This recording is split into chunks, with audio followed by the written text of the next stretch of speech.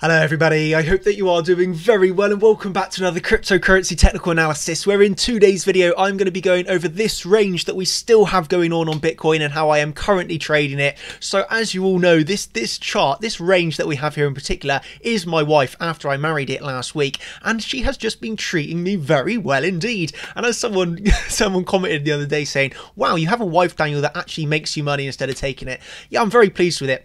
Maybe this ends in an absolute disaster and she actually eventually will run away with all my money. Who knows? But until that happens, I'm happy to trade her.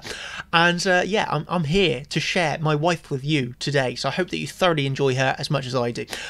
Sorry if this is a bit crude, but let's go over the range, over the chart, and how just lovely it is indeed. Okay.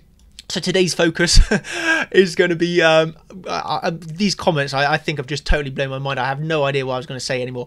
I was going to say, I'm here to explain to you, that's it, I'm here to explain to you how we have to block emotions and we have to just purely trade the charts, and how we can have perspectives from an overall perspective. So I could view this as an overall bearish distribution range, which means lower prices, but still on a day trading perspective, I can trade long. So I can happily hold shorts on a mid-term perspective while day trading long positions. Hopefully you can understand from this video that I share with you today my perspectives and how I manage these trades. It's extremely valuable information. So let's go over this. So as you know, on the last video update that I gave you, which I believe was the 18th, we're now on the 20th, I was saying how, we were literally just, we were dropping down quite heavily, and my trade was a long. So point number one that you need to remember here is dropping down really heavily. The majority are bearish. As this is happening, you have to remember what it's like in the time. Okay, now in hindsight, yeah, we can say, obviously it was a good long,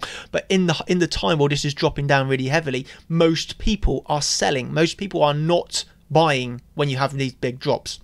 As you know from the technical analysis I done a few days ago, I was mentioning that I was longing this drop. Okay. And obviously that went really nice in the end because we got that quick move down into the monthly. We got a little bit of a bounce back. I was in that long position. And obviously how that traded out in the end was we got a... so also I wanted to mention this really quickly. We did bounce off of that TPOC. So we had a few layers here to be able to compound into. Obviously the initial drop down onto the monthly, then bouncing off the previous day TPOC to obviously get us in the end back up to the previous day's value area high, which was lovely indeed. So obviously back into this lovely channel once more that we had. So we can see there, bounce off the monthly, bounce off TPOC, and then back into this channel. And as I was mentioning yesterday, I've taken another short from this channel. So once again, you have the quick move to the upside, and then the quick follow through to 9,900, and this is where I was taking my shorts. And my actual highest fill was 9,908. The highest price on this wick was $9,910. So I got in a short $2 from the absolute high of that one. And again, if you want to see all of these sort of trades and evidence and everything like that, then I post it all in the Champions group, where you could have seen my fills, it was just absolutely brilliant. But yeah, basically, why was I shorting this? Well, overall, I have a distribution schematics, but nevertheless, we also can see inside of the chart. So this is looking at the footprints. 32 million market sell. 32 million market sell. Obviously, there's heavy players defending this, and what is really funny, well, I find this hilarious, that there was a 32 million market sell. Okay. Actually about an hour later, BitMEX went totally offline, so it's kind of like, yeah, really big market sell. Like, it's not normal to see this much market sell, by the way. This is really, you don't normally see a 32 million market sell, So when I noticed this on the charts, obviously, initially, I'm really thinking, oh, this is a bit of an anomaly. What's this going on for? Also, I was happy because I was in a short, by the way, but nevertheless, it brought my attention to it. And then 1 hour later, yesterday, BitMEX actually went totally offline. So it was kind of like tinfoil hat time, 32 million market sell, withdrawing. This happened 1 hour before the withdrawal times. And then BitMEX goes offline for literally like half an hour to an hour. It was a pretty crazy day yesterday. Lots of volatility to the downside. But obviously that initial short that I took, I was not, I wasn't thinking, oh, yeah, BitMEX is definitely going to go offline here. But nevertheless, we had that short taken. And then I was noticing these big market sells, and then we did have the big drop to the downside, and that is this wick here. Okay, so as you can see here, this is the rejection off the middle of the channel. As you can see, they're high. Sorry, 9,911 was the top, so $3 of the top I got into that short, which was just incredible. But nevertheless, we had the quick then move to the downside, really quick move to the downside. So this is when I was closing my short and going into a long, once again, very similar to this one where we had the really quick move down where everybody is so scared. On this really quick move down, we actually had even more people scared. Okay, so even more people were scared of buying this one, as it was a really quick move down and BitMEX had literally just came back offline after being off, offline. People were really fearful yesterday and literally just market selling, expecting there to be some sort of exchange hack. So many different theories going around. As I always say, can we resume trading as normal? My answer is yes. You have to remove the emotions. You have to remove the ideas. Oh, this is a Mt. Gox part 2. This is a X, Y, and Z. We could be dumping here. We could be pumping here. All these different theories. Especially you log on to Twitter, you're going to read 100 different stories about why this is crashing, why BitMEX is going down. Come and use X, Y, and Z exchange. It's better than BitMEX. All of these different things. Really simply, everybody is so scared. Everybody is so fearful. What am I doing? Trading as normal, ignoring all of the news, and really simply scalped along. So I went into a long position while price is having a really big crash, really simply trading my technical analysis, trading my charts. That's what I always do. Are you surprised in the reaction that we got off of this? I hope that you are not, because from that really quick drop, that really quick drop to the downside, I went obviously in that long position, which I was originally posting in the group, and we had a really nice bounce back up to the upside, as you can see here, coming back up to the low of our channels. So again, these are like 5% moves each time, and this is a really nice trade. And as you can see now, from that reaction, we come back up to once more the low of the channel. So low of the channel now clearly acting as resistance. That is kind of, I want to emphasize this. Bitcoin is a funny trading asset. It really, people don't. I'm not trying to be mean. I'm not trying to say, put people down, but I'm just being brutally honest that Bitcoin really does absolutely wreck retail traders that have a little or basic grasp of the market. Okay, for example, they go and read a trading book. They think they've understood the market from reading their trading books. They've read Frost and Pretcher, Elliott Waves. They've read the financial markets. They've went through 100 different trading books and they feel they have a really big grasp of the market. They know what they're doing. But then they come over to trade Bitcoin. Every single pattern that they try and trade is a fake out and comes wrong. They get into the herd mentality, looking at Twitter. Also, really bad idea. So I've just listed out some points here, like the obvious patterns fake out, the crowded traits are a bad idea, and fear is generally a good time to buy. So it's just really funny. For instance, you see all these, what I mean by the patterns is you see all these textbook patterns and they will generally fake out, especially on cryptocurrency Bitcoin. So the only way that you can really trade Bitcoin, in my humble opinion, is actually having the experience of trading it for years, because then you can get to grips with how these fake outs work. And it's just time and time again. So I do feel sorry for retail traders that they come into this market and get treated like they do.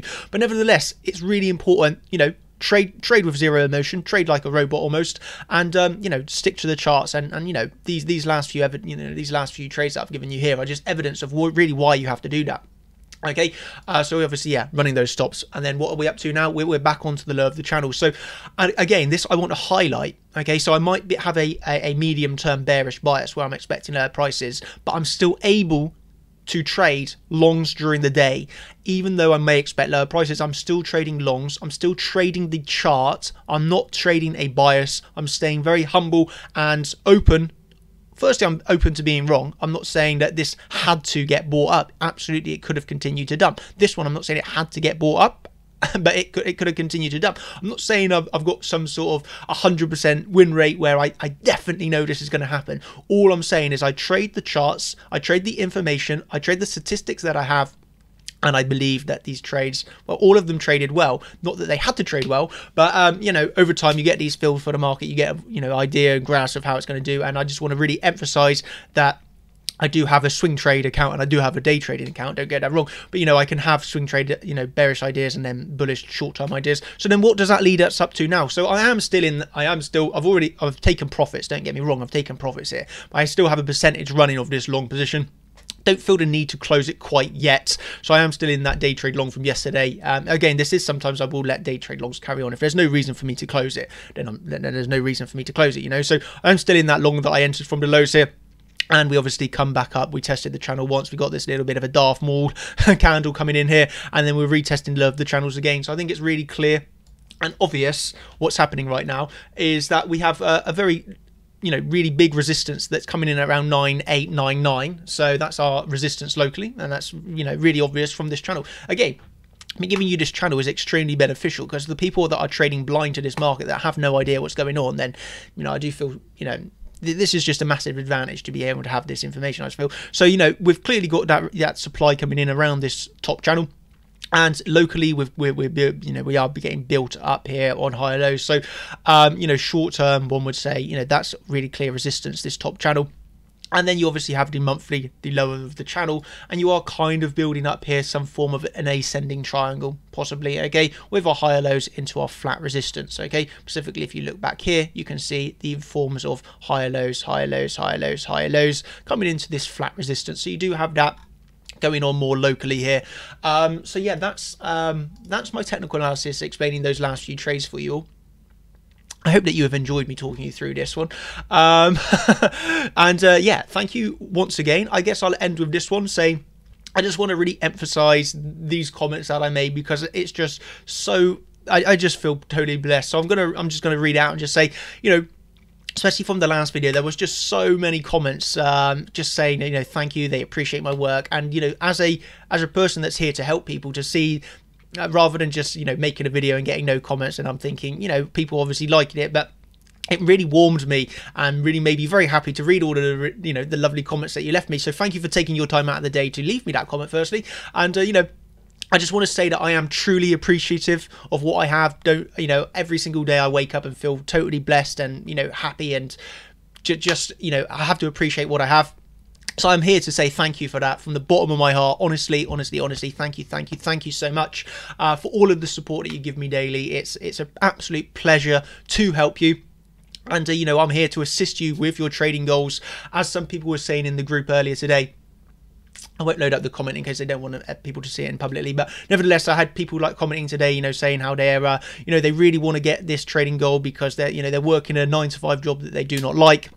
They want to get out of this grind. They want to be their own boss. Trading offers you that opportunity to make your own hours, work where you want to, essentially work when you want to work. So, there's so much, not just the financial gains that you can have from trading. Obviously, everybody loves to be financially free, but also just the time aspect, okay? Being able to do what you want when you want is obviously a massive freedom that trading can grant you. So I'm happy to assist in the goals, in that journey to reach that levels. This was as a little bit of a move on from that, but I know I can be sometimes annoying somewhat with my egotistical posts, saying I'm the best trader in this space, X, Y, Z. I can understand how that's sometimes annoying, but you have to remember I'm young, I'm new to social media, myself as well. I will always try and remain humble, and I also am always in a personal journey and trying to improve. I'm never ever at the top of my game. There's always room to improve, and I guess this is a good emphasis upon this.